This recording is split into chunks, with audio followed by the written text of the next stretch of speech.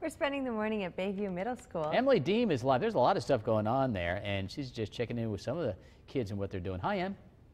Hey, good morning, Rachel and Pete. Hi, everybody. At every entrance at Bayview Middle School, there is a sign above the doors. They want to make sure that every person that walks into their school feels safe.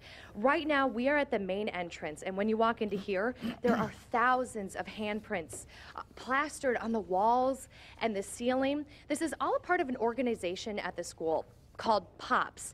Carol and Pearl are here with me to explain, but look at this group that we have. Morning, everybody.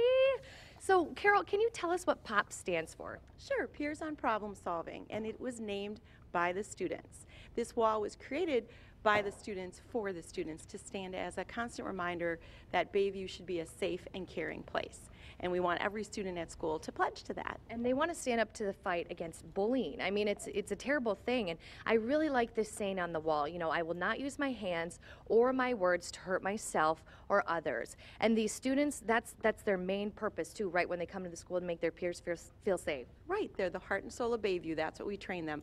We have a formal POPS room where kids can be listened to. They're trained as peer listeners, and they do it informally with their friends, with their family. That's what we really want them to be able to accomplish. Pearl, we were talking earlier.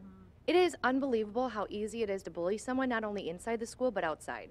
Absolutely, and there's so many different ways now. I think that when we were younger, it was maybe at school or outside of the school or like on the playground, but now it's online, and it's with a lot of different apps and different tools online that kids can use, and it's a little more secretive, which makes it easier. Yeah. Elena, you were talking to me. What grade are you out here? Eighth. Eighth grader. You were telling me your cousin actually is bullied, right? Yes. We all kind of try to tell him that he can stick up for himself, that he's not alone. There's a lot of kids out there who get bullied, and it's really easy to, but if you just, stick up for yourself, it's not as easy for them. Yeah. That's great. Girls, can you show me where your handprints are right here? It's right here. And mine's right here. Girls, tell me what it meant for you to put your handprint on there and what you felt when you did that. I felt like I was in a safe environment in Bayview. Yeah. And Peyton, for you, are you going to use this outside of school too? Yeah, you got to make sure that not only in school, but because it's way easier to do it outside of school.